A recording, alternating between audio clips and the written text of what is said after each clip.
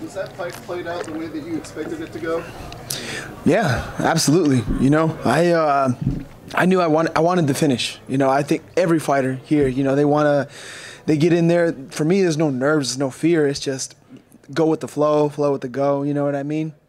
And I knew when I had the opportunity to take it. Why go 15 minutes when you can finish it in 2 or 3, or knock them out in 10 seconds, whatever, however, you know, you get the finish. So it's all about getting the job done, in and out, pain, injury free, a little bit of a scratch, but I like to say scratch free, not a scratch on me. And that's it. Stay pretty and be ready for the next one. Do you think an impressive finish like that vaults you way up the ladder in contention now? Absolutely. You know, I mean, please, if out of everyone here, what other featherweight is doing what I'm doing right now? You know, the last man before this, I took out the 2-time former, you know, champion in Daniel Straus. I was the last man to hold the belt, and obviously I've been waiting for you know, Pitbull and Weichel to do their thing, and I've been waiting patiently. I still took on another contender, another tough fighter, a top tough fighter, no slouch, and he came to bang, and so did I, but I came and strangled him. So. Absolutely. I'm still in my fight trunks right now.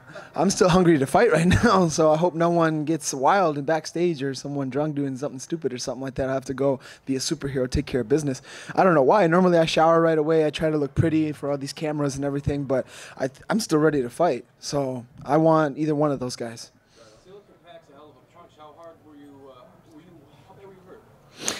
Not hurt. I was just like, oh, like, I was straight up, excuse my language. I was like, oh, shit. Like, you know, and then part of me in my mind, again, too much thinking, like, you know, you just got to go with the flow. It was just like, fight the good fight, I guess. And it just caught me up too much thinking. Like, right when I was on my back, I was like, all right, sweep, triangle, try to do this. But then I was like, oh, shit, he's punching. And this is where, you know, he's got power, these bombs right here. It's like, I like to say he's like the Rampage almost of the 45 division. You know what I mean? He can put people out with that thing. He's got bombs. So I was like, shit, don't be stupid and stay under here and try to play this game. Screw this. I'm like, I'm out. So I was like rolling for his legs, rolling for his back, whatever. Get up to your feet, whatever. Let's get out of here. We talked earlier this week about that run of split decisions you had to be involved with. Now it's 3 straight decisive performances and 2 straight finishes. Do you feel like the you that is standing here right now would have been able to finish this fight, say, a year ago? Or would you have been grinding it out for 15 minutes? I want to say I still would have got the finish because, you know, because he comes forward so much and leaves it all on the line too, such as myself.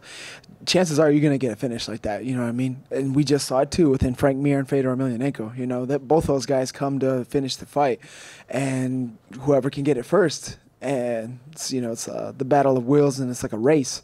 And for me, it's being able to weather his the early storm, his power, and time him out. Yeah, I would have gotten the finish. Maybe not in the first, but I for sure would have gotten the finish. What do you make of the entire evening in general? You had 4 wins by submission, and you had a TKO in the main event. What do you make of the entire evening? I like to think the whole Bellator brass is happy. You know, I really think, you know, I mean, it's like hit or miss. You know, people get pissed at a night full of decisions or then a night full of finishes. It's like, but hey, this is the entertainment business. People want to see, you know, big knockouts, slick submissions, of course, fight of the nights and battle out 2 people, you know, leave all their hearts and will and blood and guts on the line. But, you know, it's when you can get the job done, get the job done. So I think they're happy. 1 or 2 more, guys. You were talking to while you were getting interviewed. Did he talk to you after your fight? He hasn't yet. I don't know. Have you guys seen him yet? Mr. Chow has, but he hasn't yet. So someone get him over here. You know what I mean? It's time for a new champion.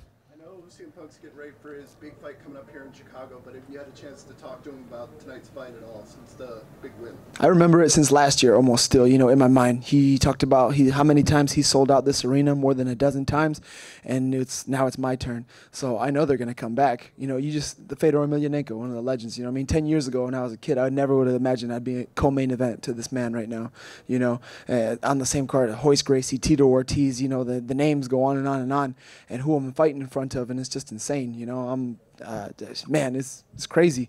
It's like surreal.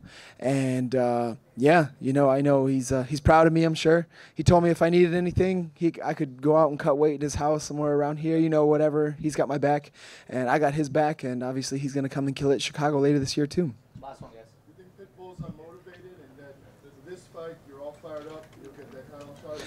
I think he's motivated to fight me. I think he wants to fight me. You know, obviously he already beat Daniel Weichel. You know what I mean? And Daniel earned his right, whatever. You know what I mean? That's the fight they made, and that's what he's got. And I don't know. We'll see. Maybe Daniel comes out on top again. Maybe Daniel's still living like, oh, I almost got him in the first, blah, blah, blah, blah. And, you know, maybe that's in Pitbull's head too. Who knows? But I think a lot of these guys are probably tired of rematches and fighting each other and all this stuff. And now it's time for the new face of Bellator, and he's right here, right now, in front of you. And it's time for a new champion.